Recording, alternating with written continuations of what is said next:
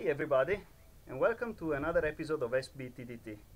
Today we're going to be talking about an important safety feature that is required to go on the track. Actually, it's mandatory only to go racing, but even when you go to a track day, it's not a bad idea to have all your bolts safety wired.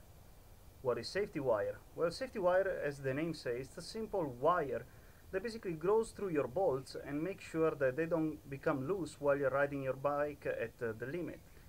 Keep in mind, your bolts, they're not supposed to be over tightened. You should always look at the torque specs of your motorcycle and see how hard each bolt needs to be tightened before you tighten them.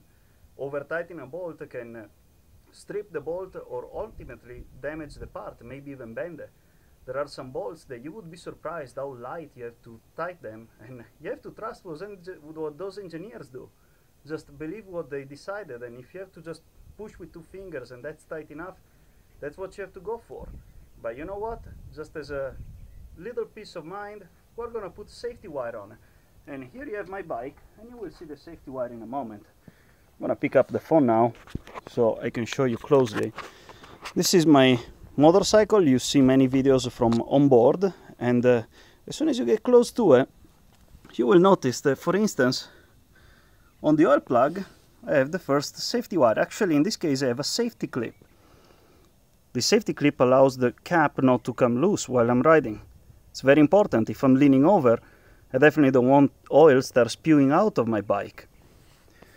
The second really important safety wire, and probably the most important, is the one on the bottom.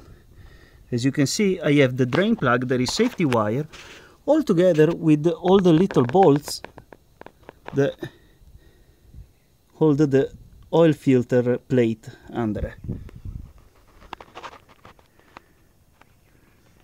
It's kind of hard to see, the phone has a hard time focusing, but you can see, I mean, there is the new silicone that has been just replaced recently.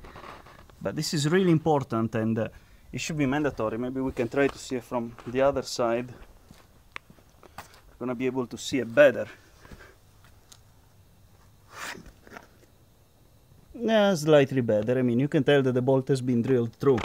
Actually, if you look in the front here at my brake calipers have all been safety wired. You can see this where there has been all swirled together, and is holding on the bolt up top and on the bottom. And really important, the front axle. See the front axle bolt? I actually have been a little bit creative on it. I did the 3 holes, I went through the top, opened up in 2 wires, and then re-squeezed the inside there. Let's say that I've been a little bit creative. It's weird, but it works.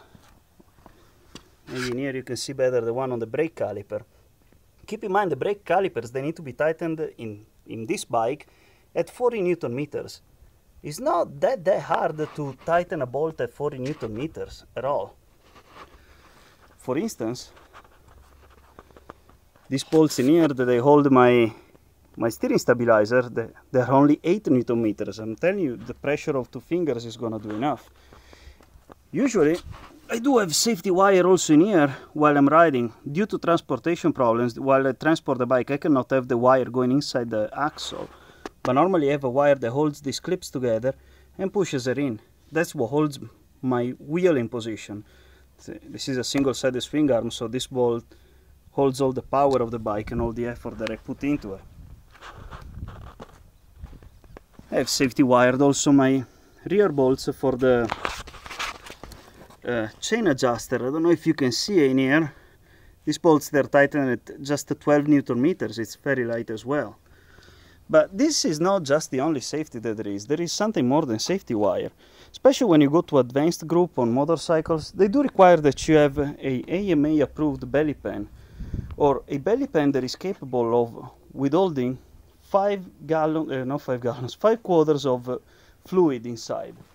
For the very simple reason that if you don't tighten correctly your drain plug, they don't want you to just start pouring oil all over the racetrack. I mean, when there is oil on the track, it's a mess, a major mess, because it's gonna take hours to get it cleaned up.